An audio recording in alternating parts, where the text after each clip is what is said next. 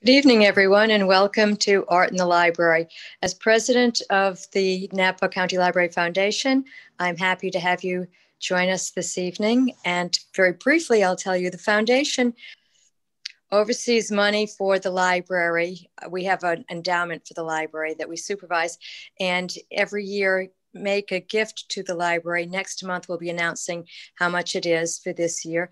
The stock market has been up and down, but things are looking good. So we're looking forward to giving the library money. And that's it for now. I will turn this back over to Stephanie. Thank you so much for being with us this evening.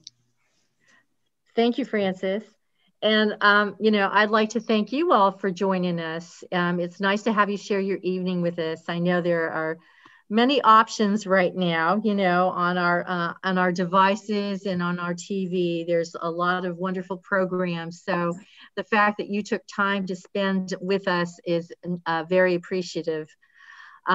This month, our artist is Yunan Ma. She is a fiber artist. She she lives in the San Francisco Bay Area, and her beautifully crafted pieces are woven with natural fibers selected from top yarn mills around the world. And they're in our library right now. Her work is vibrant. The colors, the textures, they shimmer and they move with great excitement. I hope you have a chance to come and see them. Her work will be exhibiting through January 2021. Now, I know it's been a challenging time for us all. However, I'd like to remind you that the library is open, and we are open from Monday through Saturday from 10 until 5:30, and on Sundays from 1 to 4:30. So if you've not had a chance to see Yunan's work, I encourage you to come into the library and do so. Find some time to visit the library and give yourself the opportunity to see some truly exquisite work from a wonderfully talented artist. These works are beautifully crafted, and I want everybody to come see them. It's now my great pleasure to introduce Yunan Ma. Thank you, guys. Hi, everyone. Thank you for coming to the talk. My name is Yunan Ma, and I'm a fiber artist, lives in the San Francisco Bay Area. So before I start the presentation, I would like to thanks to Napa County Library for having me as the artist of the month in the library. And I have always been appreciating the value of libraries and bookstores. And I think it's a place to find knowledge, to get some answers, or just a third place to stay at. And I think the value of sharing with the community is really great. So I feel extremely honored to be able to share my work and my story in the space with the community.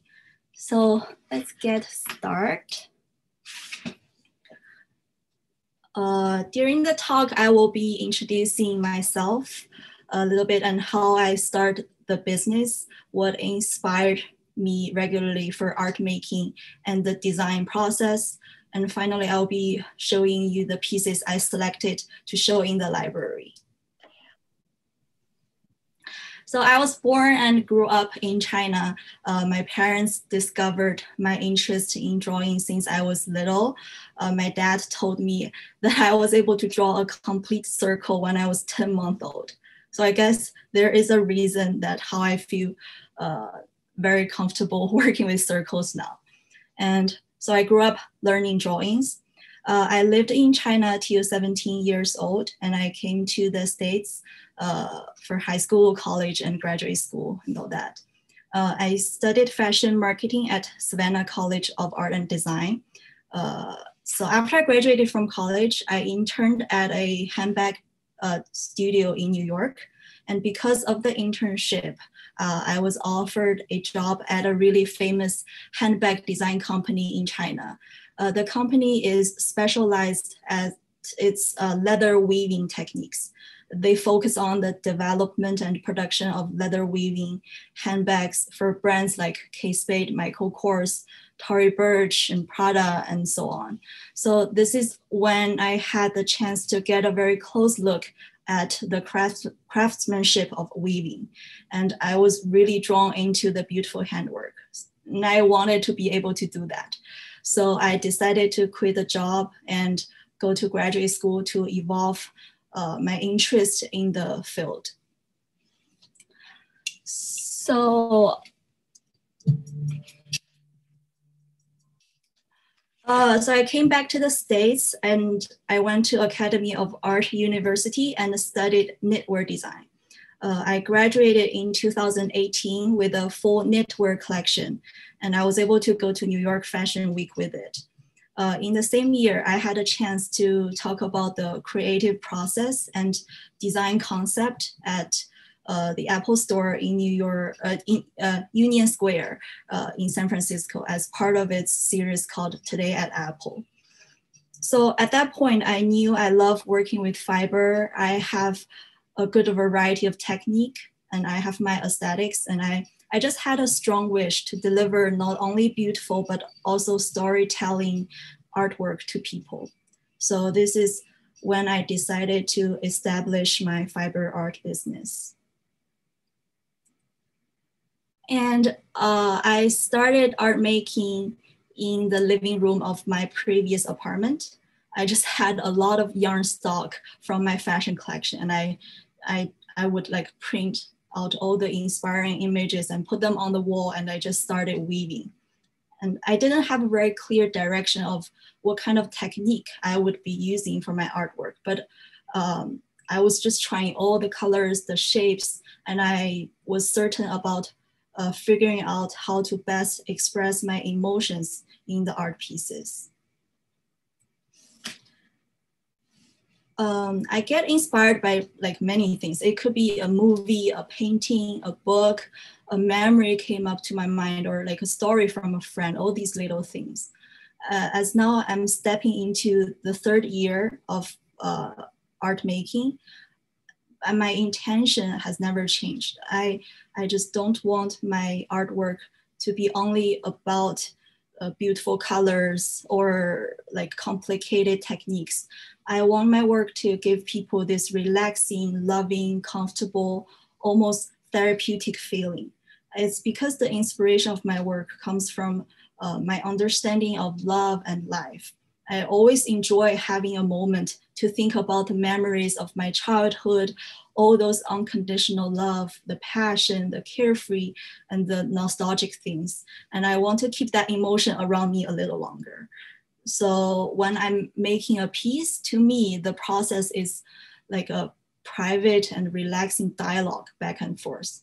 And I think my customers and my audiences do see this kind of happiness in my work. So speaking of inspirations, I need to talk about one of the most important influences, a German biologist and illustrator, Ernst Haeckel. When I first started experimenting my weaving pieces, I was just using the fiber as it is. I would just cut them into small pieces and use them directly. And one day I saw his illustration book. So what he does is he draws immense scientific detail of microscopic organisms from animals, plants, and insects. And I was really intrigued by its amazing details. And I think it is an appreciation of lives. It just inspired me to be more creative with the material I have on hand and try to be more detailed with the textures in order to better deliver this storytelling experience to my customers. And here are some other inspirations. Juan Mira is a Spanish painter. So a lot of his drawings have organic shapes, and he likes to use very festival color tones. And Overview is a photographic book, including satellite imageries of the Earth. So my galaxy collection was inspired a lot from these imageries. And there is Wes Anderson's movie. I just really love the nostalgic color tone, the composition of each screen, and the story of his movies. And Lisa Cooper is a Sydney-based flower artist. Her flower arrangement is so creative, and she used many unusual elements in her flower design, which I love a lot. And so far, I have 6 main collections, and they are Love, Galaxy, Freedom, Newborn, The Show, and Landscape. Love, the pieces are in circle shapes, looking like blossom flowers. They're inspired by my growing up memories, the love, the passion, and all the very deep and rich emotions that I have. So I think love is a very expressive collection, and each piece has its very unique emotion in it. And Galaxy is another major collection for me. These pieces are inspired by the appreciation of nature and lives. So instead of the fuzzy edge you see in Love, these ones are trimmed with clean edges. And the characteristic of these pieces is the polka dots. This is kind of a texture that I created with the fibers. It's one of a ways to add the detail on the surface. And I think the polka dots can be in different sizes and different color combination. And there's so many possibilities to bring up the mesmerizing and the intricate texture. Freedom is a collection that I challenge myself to create new shapes instead of like perfect rounded shape. The top three you see here is there's 270-degree, 180-degree, and 90-degree of a circle. It's like a slice of pie. And the bottom ones are examples of more organic shape developed from the circles. These experiments inspire me to have a different perspective on the idea of wall arts, like in terms of shapes and the interreaction with space. Newborn is a collection of three-dimensional sculpture pieces. The top two are called carousel and the bottom two are called cannoli. So instead of hanging like normal, like two-dimensional pieces against the wall, these ones can be looked from different angles. And there's no front and back or like certain way to hang it. And each angle gives you a different kind of beauty and different story. The show are in squares, and I think square is a more rigid frame. It is very much like a photograph, a crop of an object you capture with a camera. Like some are close-ups and some are wide angles. And among these, I really like the organic patterns inside of the canvas. I think there's a very interesting contrast between the organic and the geometric, the soft and the rigid. And landscape is one of my most recent designs. It depicts a more real life image. So for this collection, I'm just inspired to capture beautiful moments of life. And I didn't draw or look at a reference because normally when I design these pieces, I don't plan ahead of time or I don't like draw before I make them. I just design as I go. So this piece was a challenge for me since I need to be relatively realistic. And I always weave from inside. So like I need to think more along the way, like where I put the mountains and where I stop with the green fiber and change to the blue for the sky. But I think it was really fun process and I really like how it turned out. And I think there are so many other ideas for this collection to be developed. And now let's get into the creative process. I use natural fibers for my art pieces, such as merino wool, alpaca wool, silk, and cotton. And the general techniques I use are knotting and weaving. And for the surface treatment, I normally do trimming and tearing. So I just like to keep a good variety of yarn and fiber in my studio. So when I need like certain size or like some kind of special texture, I can always find some possibilities. And if you look at the picture in the bottom right corner, it's a yarn from a San Francisco local brand called Love Fest Fibers. I have been working with their yarns since the beginning, and the owner, Britt, created these beautiful alpaca wool corn spun yarns. And if you look at the cross-cut section, each one has a different interior color from the outside. And this design was inspired by my polka dot texture that I used in my work.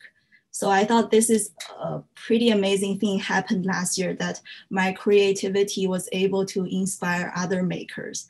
And I think it is also a way for me to give back to the community. And now I would like to show you a video clip of what I do before I actually start weaving. So first I would cut off a section of copper.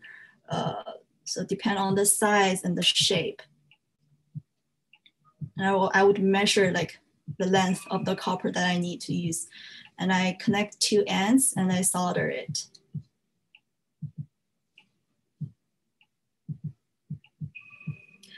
And then I secure it on my working rack, and I put the warp yarn around the loom to hold it stable in tension, and it's ready to go. So if I already have like a color palette idea, I usually like to put everything out. So I have a better understanding of what material I have. And when I get into the weaving mode, it's very easy to reach my material.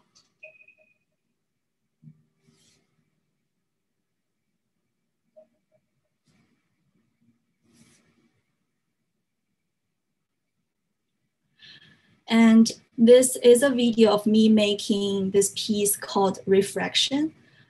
There are only two materials I used on this piece. That's wool rovings and felted merino wool. And I would like you to enjoy this 2 minutes video. Indicates how I manipulated the fibers and create the new texture.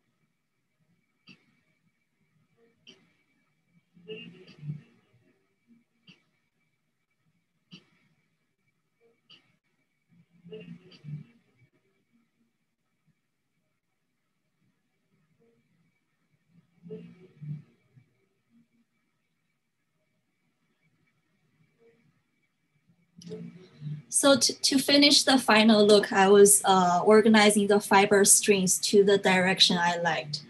So as you can see, each knot, there's a darker shade at the root. The reason I do that is to add a dimension and depth to the piece, as if like the light only passes through the sparse part of it and create a refraction effect. So this video just show you like how I like to develop the material that I have and change it to the texture that I want to achieve to finish the piece. And in the end, I would like to show you my selections of artwork in the library. I choose 13 pieces from 4 collections: Love, Galaxy, The Show, and Landscape.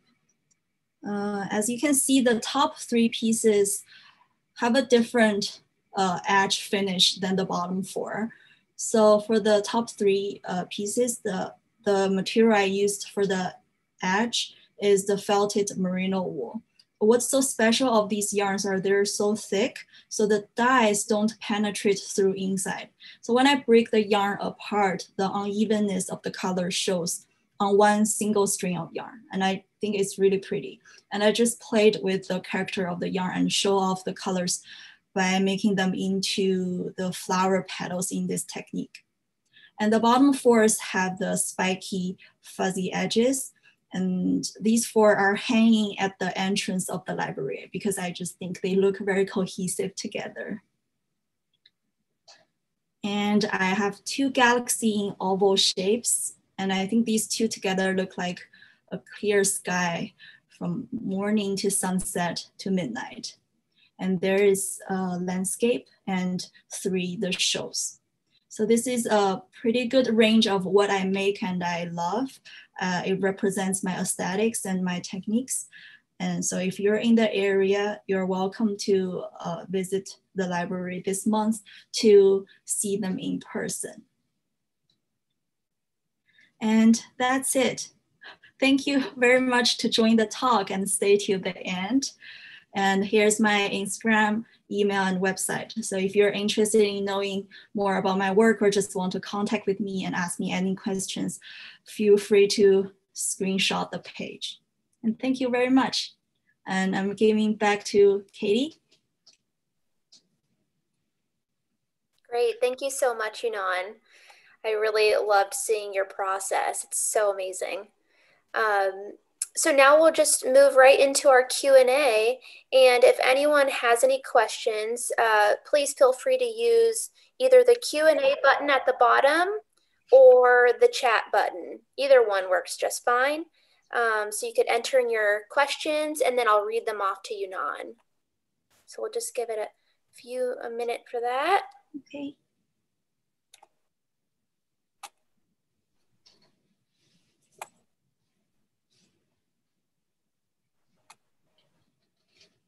Okay, we got one in the chat. All right, hello, I have a question. I joined late, so I apologize if this was discussed already, but how do you learn this technique? Do you know of others that do this too? I think this is everything like weaving is self-learned. Because I studied knitwear design and I studied hand knit, crochet, a little bit weaving at school, and a lot of felting at school as well. So I think this area, it's pretty easy for me to get on hand on my own. And there are so many fiber artists out there, and there are like so many in the Bay Area. I think who I know is Megan. She's in Oakland, and I went to one of her solo show, I think a year ago, and I really love her work, and I cried at her talk because it was so amazing and it was so touching, and I just feel very related. So yeah, there are many fiber artists out there. And I think each one of them have different aesthetic and style. And some I can't do myself because I feel like my work, there is a sense of organize and discipline in it. And there are some artists who does their work very freehand, very organic, and there's a certain messiness in it that I can't do. And I feel like it's a part of me, I feel jealous about it. Yeah. Great, thank you. I have a question. Do you still create clothing? Actually, like right now I'm working with a friend. She's in Paris and she's making her fashion collection right now. And there are two looks I'm working with her. Like I'm making the yarn, the knitwear piece, and she's doing other fabric pieces. So actually, yes, I'm still doing fashion. Great, thank you. Okay, so unless we have some last minute questions, I think I'll pass it off to Stefna.